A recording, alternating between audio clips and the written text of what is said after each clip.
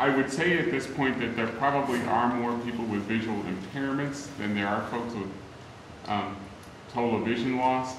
But the things that govern the success of those folks to use a website is the same thing that governs the success of people who are totally blind. So accessibility is a sort of a one-size-fits-all descriptor based on any kind of vision loss you may have, whether it's slight or a lot.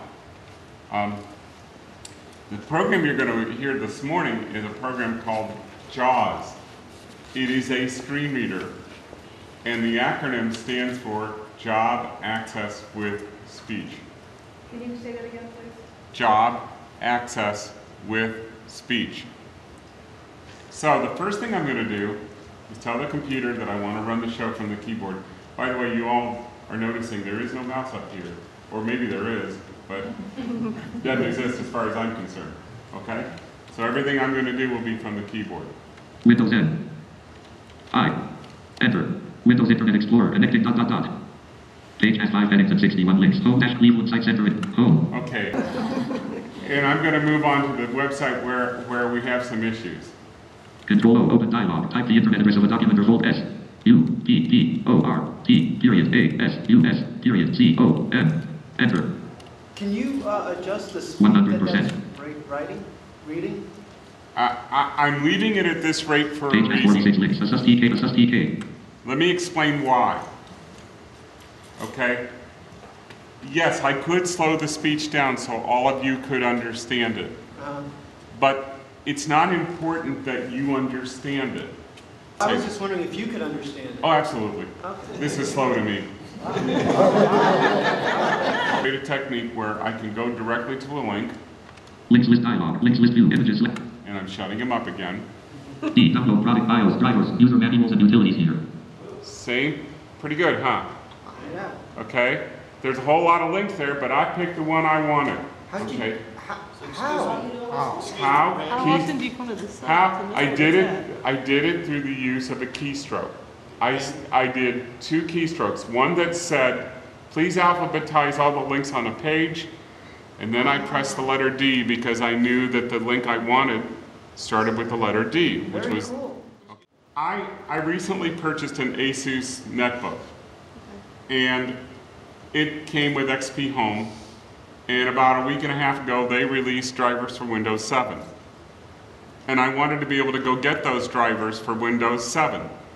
So I went to this website, and I went to the place where I'm about to go get to these drivers, and you're going to experience the same thing that I did when I tried to do this.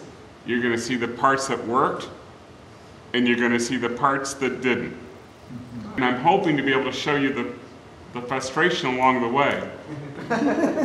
And by the way, you probably don't know this, but there's actually a keyboard command inside Internet Explorer that would allow you to alphabetize your links too, not that you'd ever need to. It's just a different way of doing business, but it gets us down the road, right? Your vision allows you to select the area of the screen you need. This allows me to do it by character. Enter. 100%. 100%.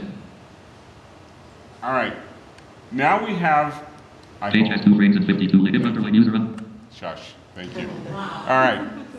Now you have a screen that's going to allow me to tell it what model of a netbook I have and what operating system I'm using so it can give me drivers. Now, there are controls on this page that are form controls that I need to access to get to these controls. Thus far, all these controls work fine, and I'll show you what I mean. There's a command in JAWS where I'm going to press that says, take me to the first form control.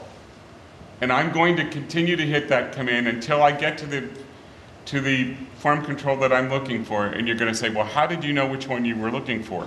I've been on this site a few times. Okay? And one thing you're going to realize about people who are blind or visually impaired, you develop memories of sites you work with often. You have to. If you didn't, you'd be there all day looking for stuff.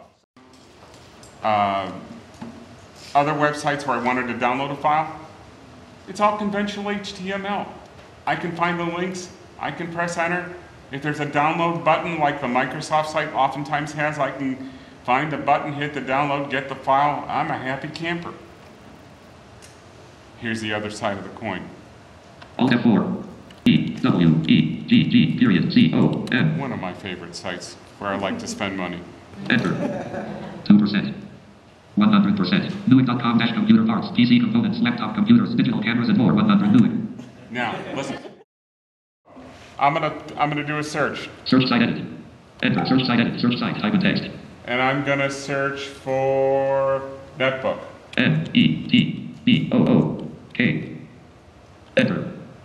95%. Newegg.com dash network. ASUS MSI Win. Acer Aspire 1. HP Mini Note. Lenovo IdeaPad S10. Cloudbook. Intel Atom. Page has 2 frames. 28 headings and 197 links. Newegg.com dash network, comma. All right. You heard a bunch of do it. And I will tell you something else too. I have credit cards and I have money on those credit cards. And if I go to a website that I can't access, they don't get my money. So we can talk about the right thing to do, but let's talk about the thing that drives it most of the time. Dollars. And I guess the only other thing I want to say is, if you're thinking about Flash, don't. It's a pain. And now first, the folks at Adobe will tell you that you can have accessible Flash, and there is a website called access.adobe.com. And if you want to read about how to construct Flash that can be accessible, please enjoy. But in my opinion, and I think I'm reflecting the sense of a lot of users, we just as soon not have to deal with it if we had a choice. So.